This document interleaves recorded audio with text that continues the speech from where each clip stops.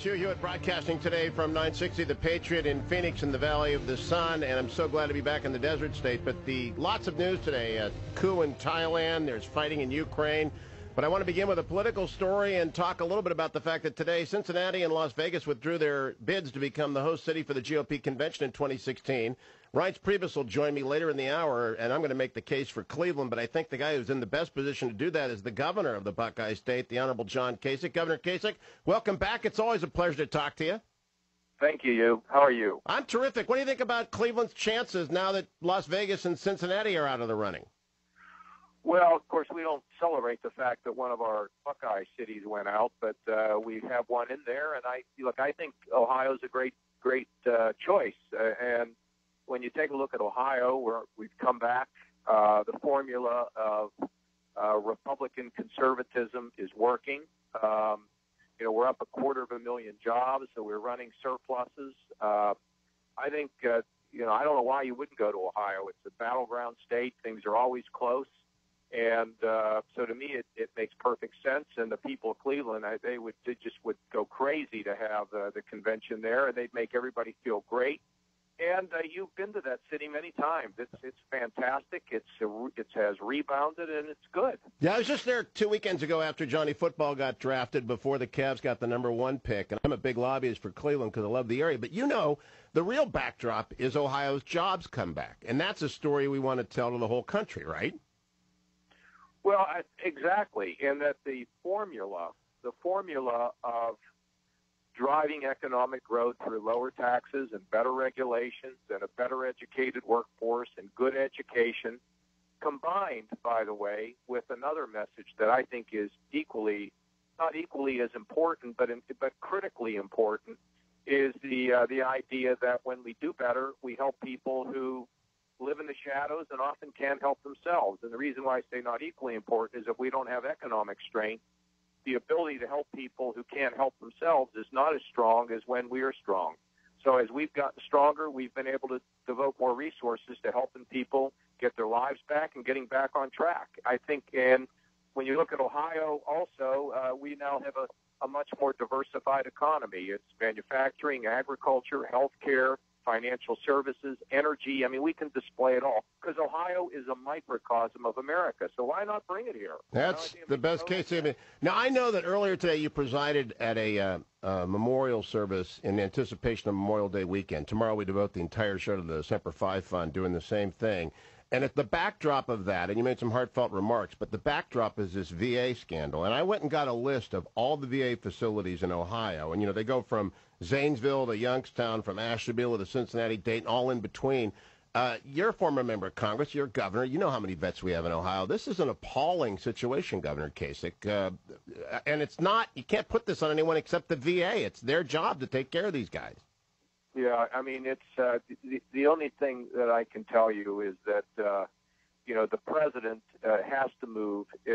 He's got to move with lightning speed to get all this fixed. I mean, today we had a ceremony here. We really we honored two people's families, 27, 25-year-old, one killed in Iraq, one killed in Afghanistan. We owe our veterans. Now, here in the state, we're lifting them. One of the things that we're doing for our returning veterans is, I always like to say, if you can drive a truck from Kabul to Kandahar, Afghanistan, you ought to be able to drive one from Columbus to Cleveland. So We're giving them their CDLs. We are ordering all of our institutions, higher education, community colleges, to give them the kind of certificates they need that reflect the service that they have in the military. That's the least we can do. And then, of course, on top of it is to take care of their physical and their psychological needs. So, I think the whole country is just outraged by what has happened, and I think everybody's going to work to try to fix this. And clearly, the president is the one that has to drive this. Now, there's a contrast here, Governor Kasich. Ohio is on the rebound. It's got its unemployment down. It's got job production up. It's got a diverse economy and some healthy, amazing things going on in schools as well, which we might get to. Contrasted with the president is kind of bogged down in the IRS, in the Benghazi issue, now the VA issue. Pete Wehner wrote about epic incompetence today. Did he not have the tools to run this administration when he started, or is it a sequence of unfortunate events that put him in? I mean, his numbers are down to 40%. They're hitting Bush-era lows. Well, look, it's always easy to kick somebody when they're down. I tend to focus on what we're doing right and to talk about the formula that made it work for us. So we were $8 billion in the hole. We focused like a laser on jobs. I mean, I think they weren't focused on that. That's one lesson to learn.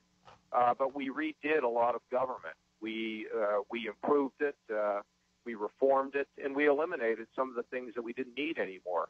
And we were able to go from that $8 billion in the hole, which was a historic high deficit, to now $1.5 billion surplus, and we're going to have another tax cut this year because our revenues have come in even faster than what we expected.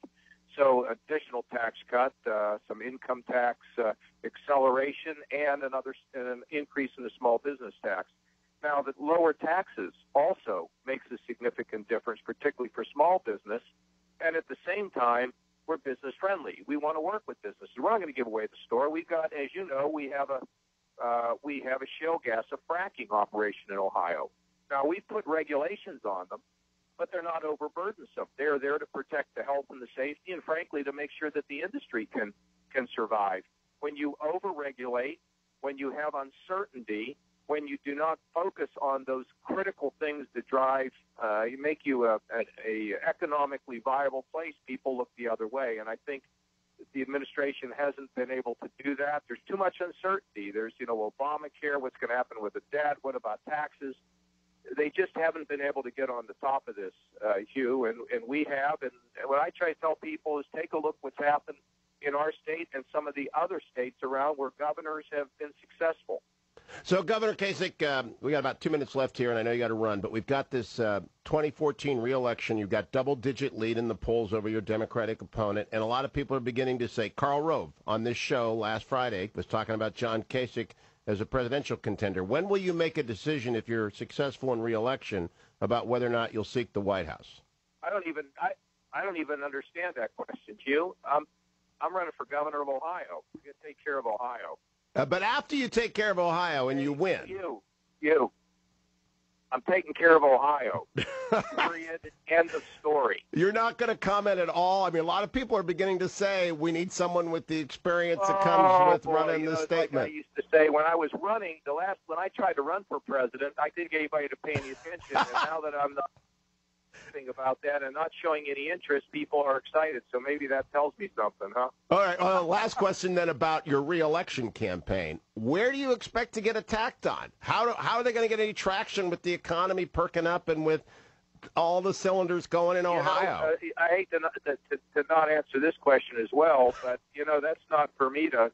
I think that first of all, I think that re-elections are based on how the incumbent does. No matter who you are, they're not interested into a challenger. They're going to make a decision about how you're doing. And if they think you're doing a good job, that's the end of the story. If you're doing a lousy job, then they're going to look at a challenger. So I'm very hopeful that people are going to see the improvement in Ohio, and we'll just move on from there. And a very last question. You tweeted out before you came on that you were going to be on the show. You use social media. Your team uses social media. Yep. Practices of electoral politics, do you think Kasich Re-Election Committee is up there with the most modern of the election practices? Well, we try, and look, I mean, I also have two 14-year-old daughters, right? So if we're not modern, I live with them, so I hear if I'm not doing very well. You're the best, man. John Kasich, thank you. Come to Ohio. Come visit me in Columbus sometime. I was there 2 weeks ago at the Fawcett Center, but I went back to Warren for the draft that night, or I would have given you a call. And you got to love Johnny football in Cleveland, Governor. I think it's just fantastic. There's so much excitement, and of course, the Cavs now get the #1 pick again in the NBA draft. So you got any advice? Knows? You got any advice on who to pick with #1? Are you a Wiggins guy? Yeah, I would not trade that unless I got Kevin Love. If I got Kevin Love from Minnesota, I might do it. But other than that, he'd have to be signed, though. I would trade it. He'd have to be signed to a long-term deal. You wouldn't trade it for 1 year. Oh, are you kidding me? Of course. Okay, just checking, Governor. All right, thank you. Have a great Memorial Day weekend, Governor John Kasich. Don't go anywhere, America.